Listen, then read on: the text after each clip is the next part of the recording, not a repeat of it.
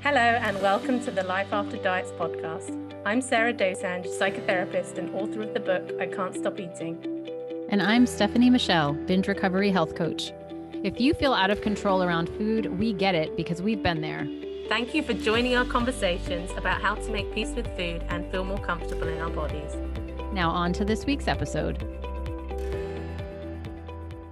Okay, and for anyone listening at home, we are live streaming to our private community on Facebook, and we will be checking in through the episode at the chat to see if there's any questions, comments, or stories to share from them. Yes, we put it to a vote in our Facebook community group, and the most popular choice was, but I can't eat in moderation. So we're going to talk about this idea of eating in moderation and what that means. We can go ahead and see what the definitions of those words are, and then I want to hear your perspective on the word itself, because I have one. When we recorded an episode on intuition, Stef and I had both looked up the Google definition, and it turns out it meant something different, slightly different. The wording was a bit different in the US as the UK. So it might be that moderation means something completely different to me as it does to you. So shall I read what we've got on the British definition? Ahead. We haven't done this, by the way. This is so we don't know. They might be exactly the same, but last time it was just interesting how intuition, apparently you Americans experience intuition differently to us. Let's see when it comes to moderation. So Google Dictionary says the avoidance of excess or extremes, especially in one's behavior or political opinions. Have you got the same? Same exact. The action of making something less extreme, intense, or violent. That's the secondary definition. Oh, the secondary definition, it starts talking about examination papers here. Oh, no. No, don't have that. But I also have underneath it, it says phrases. It uses examples of phrases. It says in moderation means within reasonable limits, not to excess. Quote, nuts can be eaten in moderation. How interesting. Interesting with the food. Yeah. And nuts of all foods as well. Yeah, nuts. I ate lots of nuts, by the way. Yeah. What is reasonable? What does that mean? I know, silly. Right? It's so silly. Well, you know what? It's probably innocuous enough, but this is the issue I have with the word, is that words like reasonable, like when you define a word through another vague word or another word that's up to interpretation, someone's going to go interpret that. So that's what diet culture does. And that's why I don't like the word moderation, because I think it probably started out with a meaning that was more or less okay, fine. But I think it's like, well, moderation now means as little as possible. It means more of that diet culture, like watch yourself. And I've posted about this before. And I think that word has absorbed that feeling. It's absorbed that connotation of moderation means as little as possible. What is reasonable means as little as possible, or a smallish amount, an amount that would be conducive to weight loss. To me, I feel like that's the way that I really hear that word after years and years of trying to eat in moderation. And I'm not saying this is going to be true for everybody, but those of us susceptible to hearing that and hearing it through diet culture narratives may associate that word with something more suffocating than it's intended. So if I substituted the word moderation for balance, how is that different for you? Is it different for you? And how? I think all of these words have been kind of taken over. Balance, moderation, like they sound really reasonable. Not to use that word again, but like they sound totally like, yeah, of course that's what we want. And to a degree I can understand that. And that is what I inherently feel. There's a positive association inside of me when I define that word for myself. But I just think that when we talk about the word, it's often being talked about in conjunction with eat in balance, meaning don't eat too much of this type of food or that type of food, and really not even that much of it. You know what I mean? Like I just don't think we have a clear understanding of what too much is. So then what is it we're trying to do if we're not going? It's about avoiding extremes. And I get that. That is very much in line with how I would think about it and how I would think about what people are trying to do. What word can we use? Because it seems like almost every word is problematic in some way. Yeah, I think we can use it. I think we just need to clarify it. which I do. Like I do find myself using the word balance sometimes, but I just make sure that I clarify that it's not to say that it's not a moral balancing. It's not meant in the same way that we may be used to sort of absorbing that word and needing to follow this balance. I also think it's confusing because the way that I recovered from binge eating required me to be eating in an extreme way, right? Like, so I couldn't go to balance and moderation initially. So it's this idea, why can't I just eat in moderation? Why can't I just be balanced or not so extreme? And for me personally, there was extremism involved. I had to swing that pendulum back to the other side in order to get to this place of moderation. So I think sometimes using the word as a goal can need some interpretation too, because it's not something you can just necessarily jump to when it's part of an overarching process of a pendulum swinging back and forth before landing in the middle or in balance. So I think for me, maybe it was just the other way around, because my more extreme was over when I was binge eating. And I think for you, although there was binge eating, it was a very restrictive mindset, a very restrictive period. So you did swing the other way. But what about for those of us who are not in this restrictive mindset? Then where are we swinging to? Do you see what I mean? For me, it actually went more from the extreme into something more balanced, because I was already over here a lot. And that doesn't mean that there was still swinging going on, but I don't know that mine was as extreme in comparison to what I was already doing at that time. Yeah, I can see that. But interestingly, prior to my recovery, I was in a restrictive mindset, but I was binging as hard as I was restricting, right? So it's not like I was mostly restricting with occasional binges. It was equal. It was really extreme on both sides. I guess it's not the word itself, but maybe the idea of how easily we're supposed to be able to do that. It sounds really simple. It sounds like just eat in moderation. And it's I think, more complicated than it sounds. Agreed. We've got a comment from one of our community members who is joining us live at the moment, and that's from Leanne. And Leanne says, moderation speaks to me as similar to portion control. Like eating a typical portion would be moderate, but then each person will need differing quantity. Like for me, example, there is no way I could not be hungry if I ate a recommended portion of porridge, for example. It wouldn't fill me up. Yeah. Oh my goodness, like portions of porridge though, right? Yeah. Or cereal, any of that. Oh, please. Yeah.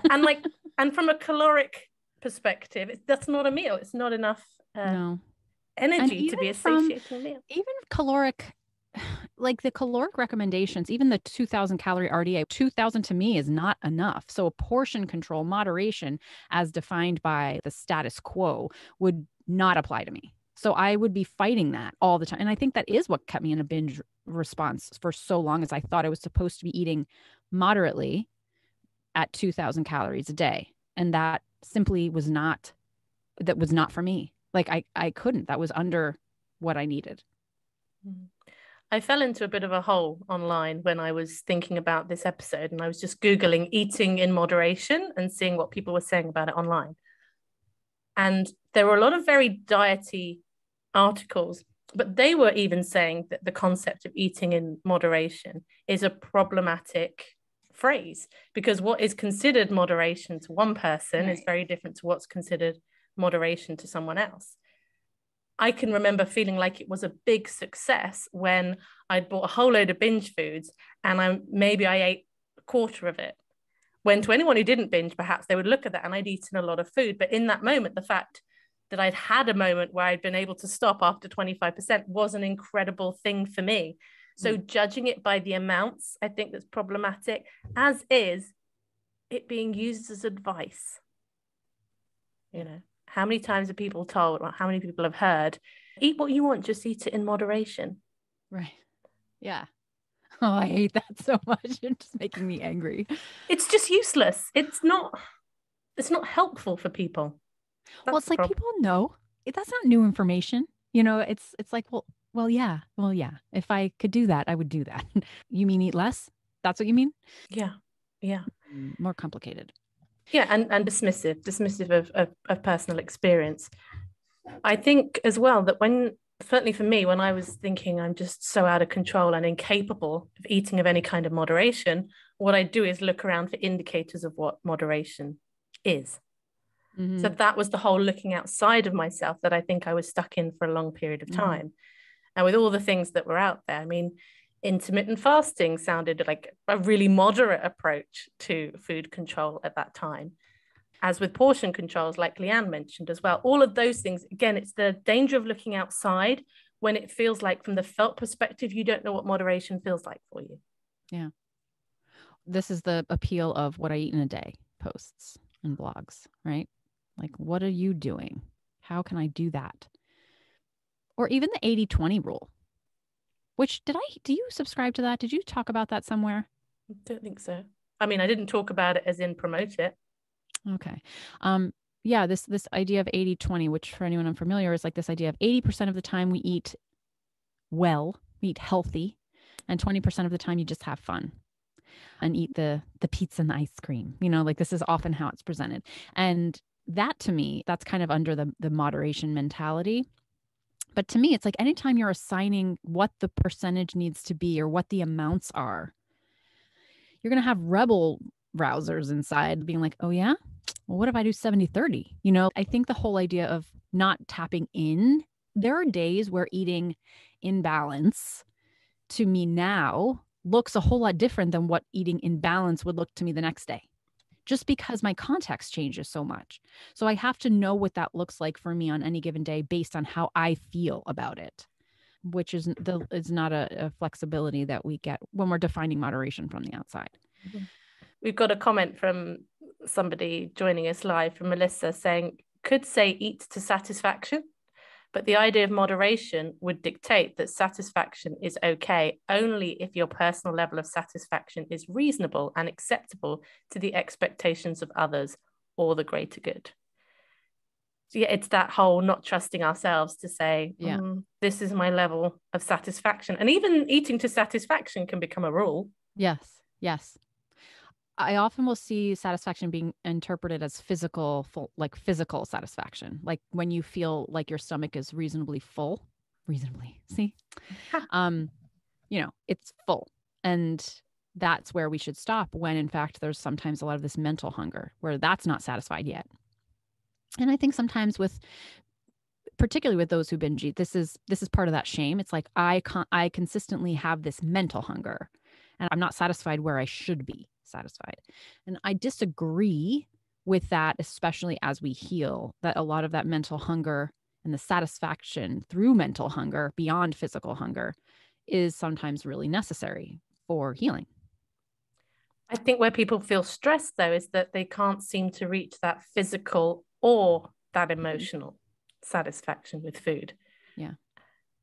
Because at least for me, sometimes I was chasing satisfaction in food where, because of where I was in that moment, how I was feeling and what was going on, it would not have been possible for me to reach any kind of satiation point with food. Yeah. Well, this is what a binge is. To me, that's like what a binge felt like. Yeah. Agreed. Like it was just where you would be physically in pain from food. Like I would lay down at night sometimes being like, how am I going to sleep? I am full. Like I am so full. I've never been this full. Feeling like I could probably still eat more. You know what I mean? I could keep going. Yeah. But I think that was a lot to do with shame and feeling like I'd done something terribly wrong and needing to stay in that escapism, right? Needing to not stop eating because then I'd have to think about what I just done. To me, that was a big part of what prevented that satisfaction from happening.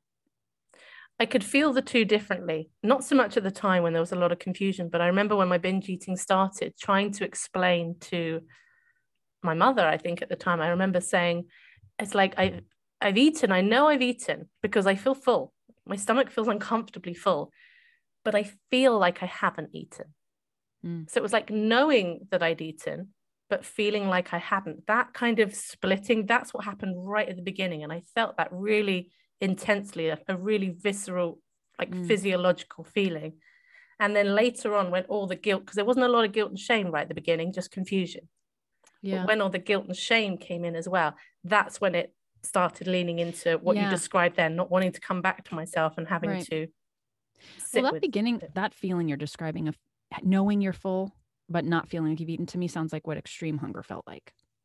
and I guess that would require a definition of what extreme hunger is, but it's this, it's a distinct feeling of being that bottomless pit syndrome where it's not, yeah, you're right. There's a binge that is like, I know I'm full and I'm extremely uncomfortable. I feel the fullness and I'm keep on eating because of there's some emotional pull versus this, like I've eaten a very large meal and I know I'm full, but I feel like I could just keep eating and that hunger is not satisfied yet. Which I would like, that was a distinct part of what extreme hunger felt like. It literally feels like hunger. It feels like you're still hungry. Yes. Whereas the other feels like you know you're not hungry, you know you're just eating. Yes. Which was so confusing to me because that kicked off after such a brief period of not extreme restriction. Yeah, it doesn't take much. No, it really doesn't. I recently had a message from somebody on Instagram who has a big following, like over 100,000 followers, and they follow a certain diet and they post all about the diet. And she said, I think I've just realized that actually it's this binge mentality that's going on. And I think I'm seeing it in all my followers as well. And I was like, yes, check out Life After Diets. Come join us. Because if we can convert her, Steph, then we can have a bigger community. Reach the other, because it's so like this idea that if you do dieting right, then it's safe, then you're not going to have this reaction. And maybe some people don't. And that's the confusing part as well. But I don't think, it's not the case for everyone for whatever reasons. Yeah. But what are those reasons, Steph? I think when you're naturally smaller, like when you have a genetic blueprint that's just smaller bodied, I think dieting doesn't have as big of an effect because you're not pushing the envelope so as much. Like your body's not as threatened by weight loss because it might be comfortable there anyway. Yeah, that's. I'm not sure I agree with that because I think that's where I started, and that I was very. But maybe your set point changed. Maybe. I feel like we've gone way off the topic of moderation. I mean, we can go down. We'll save that for another episode. Jargon aside and all of that, like when we're kind of coming down to that more common sense definition of even attuning internally to what moderation might feel like, why is it so hard? The first thing that popped into my head, it's not going to be the only thing, it was just the first one that came up for me, is I think that people with female hormones and hormonal cycles, I think that our appetites fluctuate more. And then culturally, we've got all these messages about how much we should be eating. So my food intake now, I ride with it and I expect these fluctuations and I go with it. And actually trying to just eat the same amount every day, even if it was plenty of food, just felt wrong and felt like I wasn't in tune with my natural, I don't like to say natural appetite because that's not helpful, but with the cycles and moods of my body and my mind, because some of it's mental too. Last weekend, I feel like I tell this story a lot. Clearly it happens regularly. Is it about ice cream cake? No, it's not. I know it's my second favorite story. Saturday, I was really hungry. Sunday, I was really hungry. Now it's a time in my cycle that I tend to get really hungry. So it's kind of predictable at this point. It didn't used to be because my cycle was also all over the map. But now my period is regular. And I have a predictable pattern of this hunger coming. And it usually lasts for 1 to 2 days. Well, Saturday it was there. Sunday it was there. And I was eating beyond what somebody might call moderation, right? Like I was eating more than I usually do. And then Monday morning came and it was still there. I woke up in the morning and I was like, I am hungry. Like I am hungry and I've been eating a good amount over the weekend and I'm still hungry. And I'm like, okay, well, all right. And then we continue. And then Tuesday morning was the same. And this is longer than typical, right? So it was at this moment that I was like, this is the moment where before I would have been like, this is ridiculous. This is not okay. This isn't right. Something about this isn't right. My body's broken. I don't know how to eat moderately. And at that point, I probably would have started binging. But I'm feeling back to baseline since yesterday. And it's almost like, oh, where did that go? Okay, well, that's just not here anymore. But it needed to play itself out for 4 days, this cycle, right? And I think this idea of moderation would creep in and be like, this isn't moderation. This is excess. This is too much. When in fact, like it just needed to ride itself out. And I think that's why sometimes when we don't understand the body's ebbs and flows or like that when we do inherit this idea that like you should be eating a certain number of calories per day, or you have a certain number of points per week, like, well, if we're overspending them, then this is obviously not moderation, right? Like there's something wrong with this.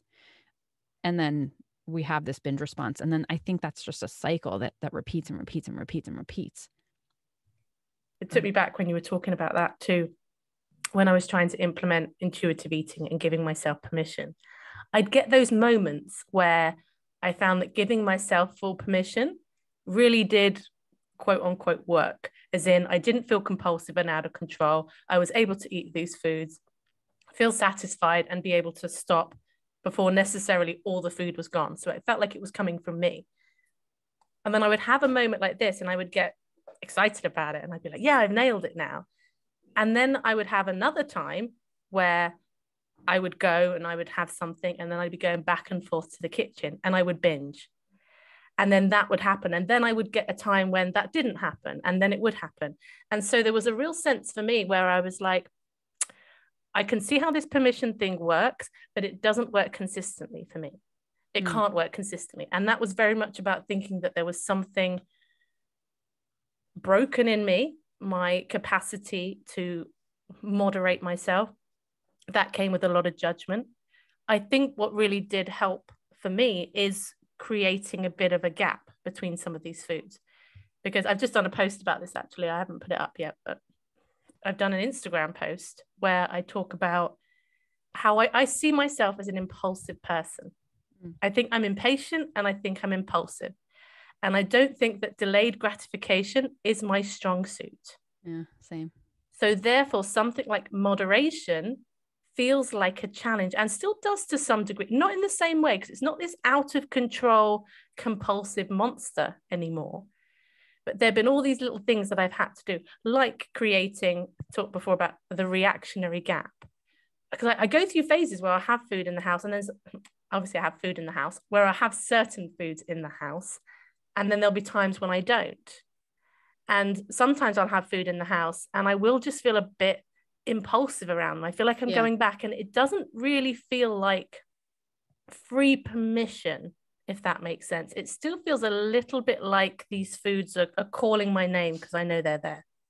So I had to find that balance between, lucky enough to live close to shops, to say I can go and get these foods whenever I want. And that really worked for me because I felt really free to choose. But it just gave me a moment to check in with myself, to slow down my impulsive reactions. And I think there are people perhaps who might relate to this that think that intuitive eating is somehow supposed to get rid of the impulsivity around food. I think is not doing them a service, because I think I am still impulsive and can be impulsive around food. Right. I agree. Well, this brings up the question of like, is like for people who find it like you're supposed to keep all your binge foods in your house, right? And I think there's this can be looked at a few ways.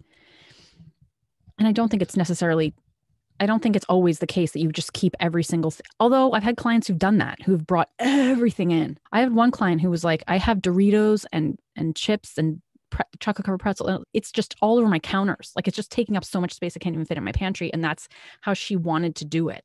And she did. And it's fine now. But I feel like that doesn't work for everybody, where I think sometimes that temptation, and it is tempting. Like there's something about taste hunger, and even the marketing, the colors and some of the packaging, like it is designed to draw us in. Like it appeals to our senses in many ways, which as humans, we are going to respond to that. I think at this point, I feel like I've deconstructed shame and restriction and all these things, so that I do have some of that inclination sometimes to move towards something in quote unquote, I don't want to use the word excess because it doesn't feel like the same excess as a binge would have, but like more than I want to have. And I have to be a little bit more mindful around that, but I couldn't have started by doing that. You know what I mean? Like I couldn't have put that in place. That wouldn't have worked for me in the beginning. I needed to have permission to have these certain things around me and see what happened, and just let some of that taste hunger go. Like let that be at first. And then I think where intuitive eating sometimes gets tricky is that I will stay in this cycle of thinking, well, I have to honor my taste hunger every single time. It's all about taste hunger. That's what intuitive eating is. If I want it, I have it. because my taste buds wanted it in that moment, or my eyes wanted it in that moment. And I think sometimes that's why moderation becomes difficult, because of this belief that that is what intuition really is. And it's not. And we can also give ourselves permission to say that appeals to my taste hunger, appeals to my senses in this here and now moment. But overall, I don't want this food right now. I choose to not have this food right now. Not because I can't or because I'm shamed about it, but because I can tell that like it's appealing to my senses in a way that doesn't work with my whole brain. Mm-hmm. And that's why I need the pause. I find that with the pause, it works, just find it a really helpful thing for me to do. Like your client, I'd definitely gone through times where I'd brought in as much food as I could. And so for a while, I remember going through this sort of during early days of my, I say early days of my recovery, because I feel like I was trying to recover the whole time. It never sounds quite right. While I was still struggling, I can remember bringing everything in and having this idea that if I just had more food in the house than I could binge on in one go, then I wouldn't binge, because it wouldn't be the last supper eating, the having to get rid of all of it. And that would again, quote unquote, work until it didn't. Yeah. Until there was and that I think was the confusion, because it would seem like sometimes this is working and sometimes this is not working. If you want connection and support around any of the topics we talk about on the podcast, we would love for you to join our membership community. Members have access to monthly online support groups, a private Facebook group, live episode recordings, and member-only Q&As. If you would like to join us, please head to lifeafterdietspodcast.com/community. Now let's get back to the episode. And don't you, I feel like depends on our stress, and the impulsivity can really depend on how tired we are, how stressed we are. Right? So those parts of the brain are going to be more vulnerable in different contexts of our nervous system. Mm-hmm. So when I'm like this week, my kids ended school. There was this celebration. After that celebration, I had like there's graduations for like every grade. It was one thing after the next, the dog, these things. And so my tolerance window was small. I was more likely to be impulsive about a lot of things, not just with food, but just with with all sorts of things. This will show up actually when I cook, because I will make a mess. Like, I'm a pretty organized person, but when I cook, I get this from my dad, I think. And my daughter calls me out on it all the time. She's like, Mom, she told me yesterday that I couldn't have been a good orthodontist because I wouldn't have had the patience to do the things they were doing to her teeth, because you have to do this in this fine-tuned way. Anyway, she's getting braces. That was another thing we did this week. Anyway, so my impulsivity is higher. And so when I'm cooking, I'll just scoop the thing out of the bag and just, instead of measuring it or going slowly enough to not spill. And so I think that it's part of the brain that will just be more inclined to that, including with food, right? So like that will still show up. And so some weeks you will be getting more sleep and have less stress. And so that would be a time where it would work, quote unquote, where it's like, I have this inherent pause that's available to me a little bit more, versus a week where that's not true. And I think that's why it's this inner attunement to self and knowing where you are to understand how you might react. And so I also have a client who has an M&M jar, peanut and M&M bowl, in her kitchen, in the middle of her kitchen. And I think about that sometimes, because I'm like, if I had a bright and colorful and sensory, to me, I just want to dig my hands in that and like roll it around. Like there's something so sensory appealing about that to me. And in a week where I'm more impulsive, I probably, if I was walking through my kitchen, which I am all the time, I would probably be grabbing more of those, because it would, in higher stress weeks like that, just because my brain's not all firing, like it's not very mindful, it's just more like, just grab and go, which to me is like, it's not a restriction that I don't have that bowl of M&Ms in my kitchen. It's not like, oh, I can't trust myself around them. It's just that I know that if I had that pause, I would probably want those M&Ms maybe sometimes, probably after dinner or after lunch. I like a sweet, but not just between clients when I'm walking through the kitchen and I'm unpacking a backpack and I'm just like, grab some. That's not something I want to do mindfully, but I wouldn't have that presence of mind in that moment. And so all of that can still be intuitive, right? And I think that's where sometimes we're getting stuck.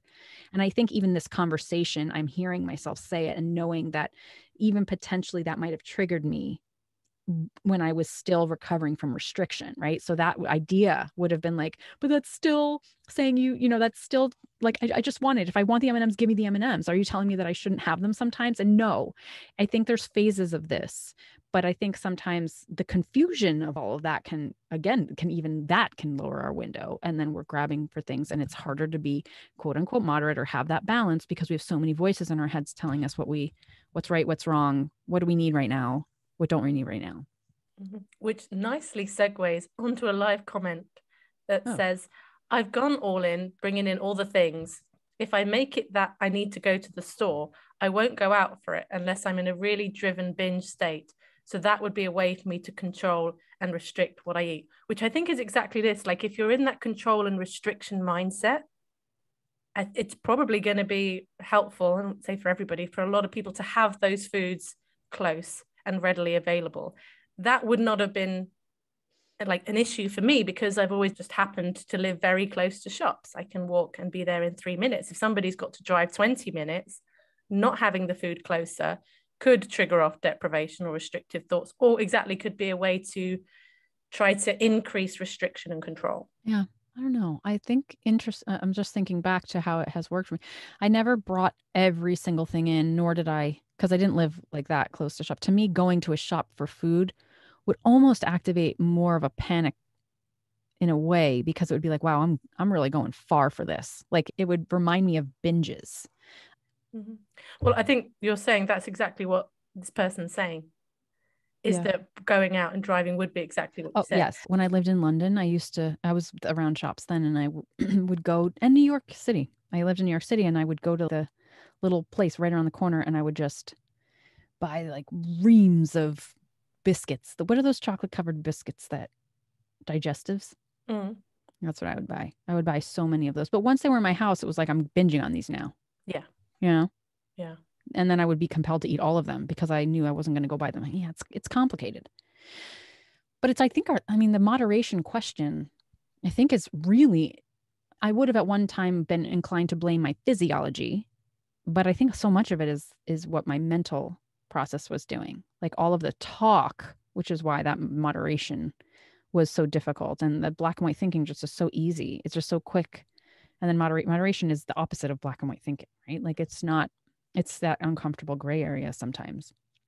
Well, the two just fuse together, right? Mind and body, like our biology responding to what our mind is telling us, what we're believing, that anticipation.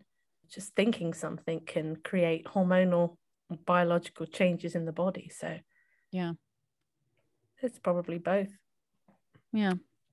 I also think like sometimes it is difficult to stop eating something that tastes really good. Like, you know what I mean? I think we pathologize that.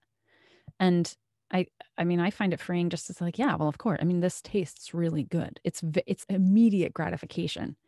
And if we're in the habit of doing that, and if we're developing a story around, see, I don't know how to control myself, which would have been in my head, then we're just living that out time after time after time. You know, it feeds on itself. Well, the part that I imagine is the most confusing for people is exactly that. Yes, okay, this tastes good and I want to keep eating it. But now I'm feeling sick and my body is kind of complaining and I'm not feeling great and I still want to keep eating more of it. It's that kind of split between body and mind, and maybe like brain chemistry and body chemistry is kind of at odds with each other in that moment. Mm-hmm. That I think is where people are getting the most frustrated with themselves, thinking that this doesn't make rational sense. Yeah. Well, there's the mental hunger that could be continuing, right? Like our psychology still wants more because maybe there is some restriction still in there, or that emotional escape, right? So again, if we stop, then we have to face that we just ate it, or that we're feeling sick now because of it. So it's like, I think the mental or the emotional process can create that sort of cycle. I'm conscious of how we talk about it here.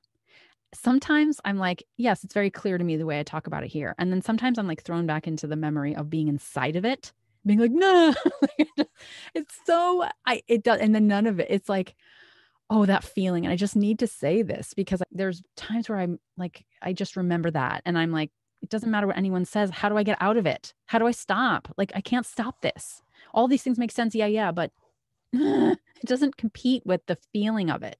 I feel for my past self in that space. And I feel for anyone listening in that space of feeling like you're just in it. And that's like its tendrils are in you and you just don't know how to stop the cycle. Mm. Well, what used to really annoy me is listening to anybody talking about how they got out of it always sounded so vague. Yeah. Right. Well, I just kind of did this and then I did some journaling and I accepted this and I Yeah, realized I this. accepted. And I'm like, Yeah. I know those things, but Yeah.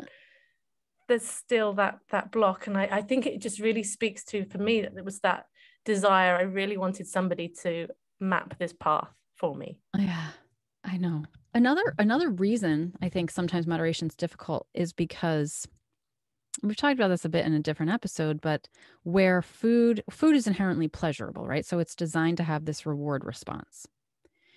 And when our lives shrink, either because of dieting or binge eating, right? So we start to diet, we start to maybe not go out as much because we need to keep to our food regime, or I've gained weight and I don't want people to see me, or I just had a binge and I'm not going to go out. And now I'm not really engaging in my hobbies anymore because all I'm thinking about is how to lose weight now. And that's become my hobby. So all of a sudden we're actually magnifying the reward center of food. We're taking something that is inherently pleasurable and making it even more pleasurable because now it's got all this charge around it. And our lives have shrunk so much that we're not getting the pleasure from these other sources anymore.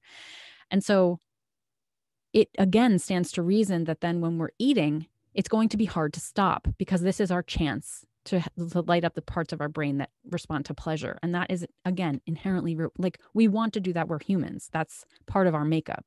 So it's this cycle that's not very clearly, there's no clear way out of that. It's not like a step you take of like, here's how I create pleasure around food that doesn't just revolve around food. That's a lot easier said than done. So for the time being, it's like, well, food's going to light that up for you and you're going to want to stay there. Right. So you're not going to want to stop, which I think it's part of that larger picture of, which is why I think this process can take a really long time, because sometimes it is about doing what feels absolutely like it's taking a lot of opposite action on engaging in things again, or self-care, which can even feel counterintuitive when we want to self-punish, or feel that we don't deserve these things or we have to get our weight under control first, and then, it's the expansion of pleasure that I think sometimes is part of the antidote for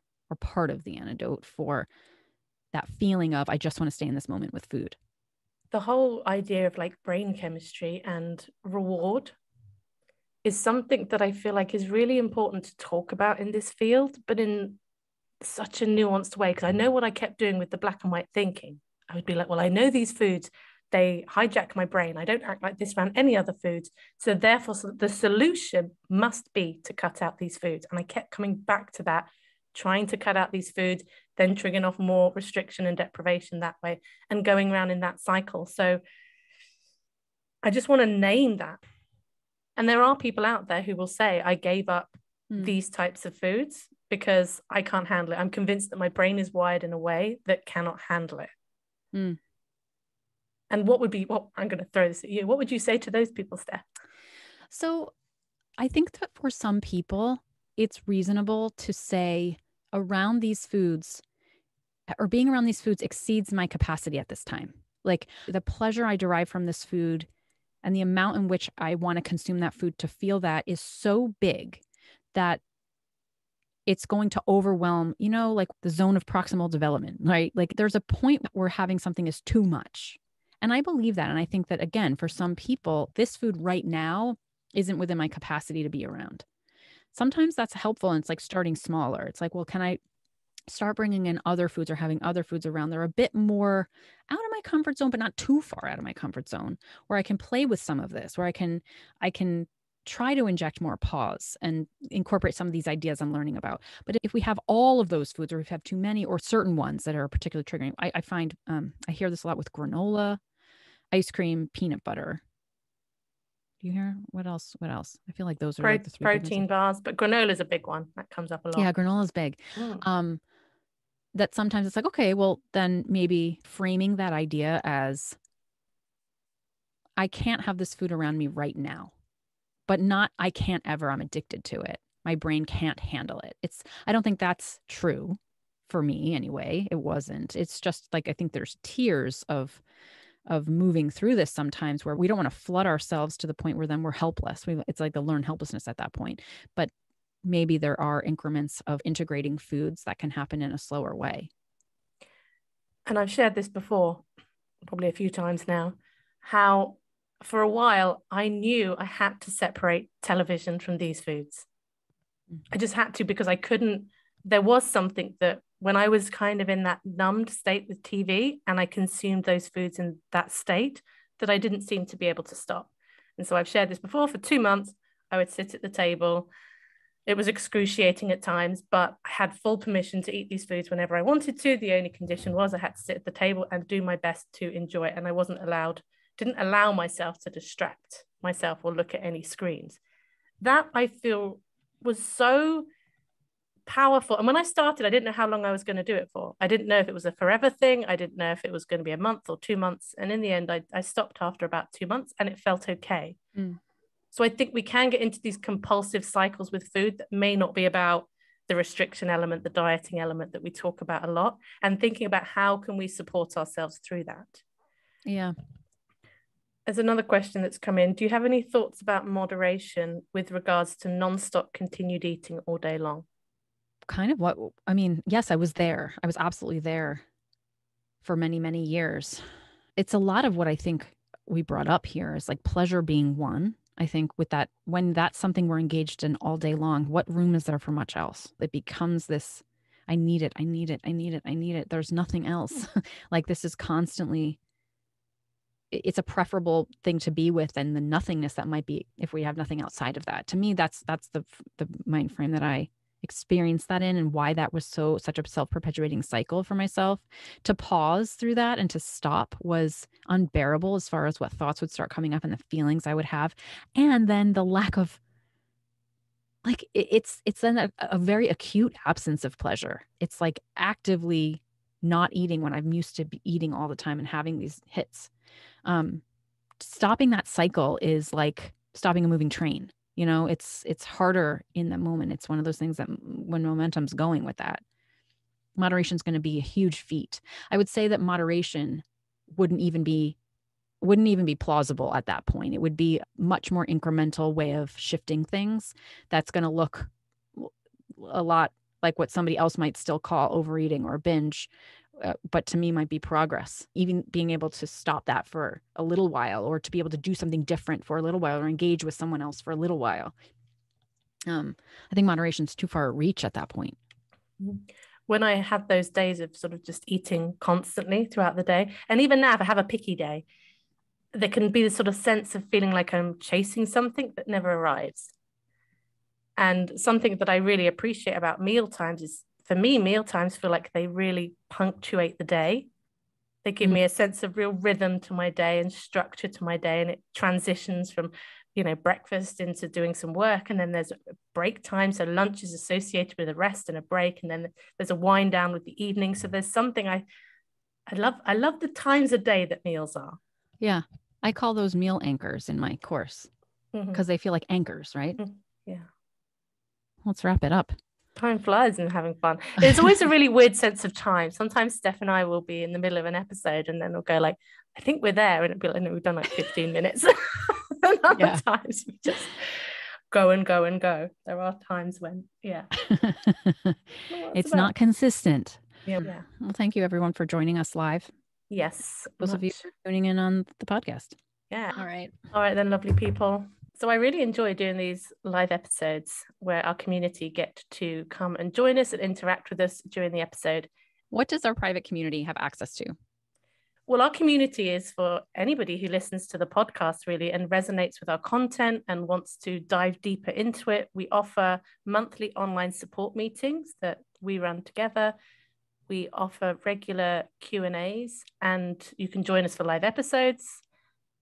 And the Facebook group. We have a private community group on Facebook who a lovely group of people who are interacting with each other, supporting each other, sharing stories, asking questions. And Sarah and I are also involved in the group on a weekly basis.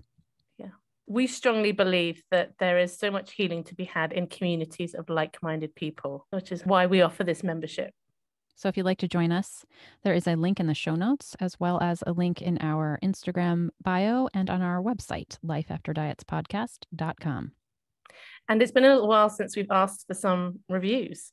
We haven't asked people for reviews for a good few weeks, and we're supposed to ask regularly, and asking people to share the show. So those of you on social media, I really appreciate it every time somebody shares this show on their stories. Yeah, word of mouth is one of the best things for podcasts to reach a broader audience and get more, to reach a broader audience.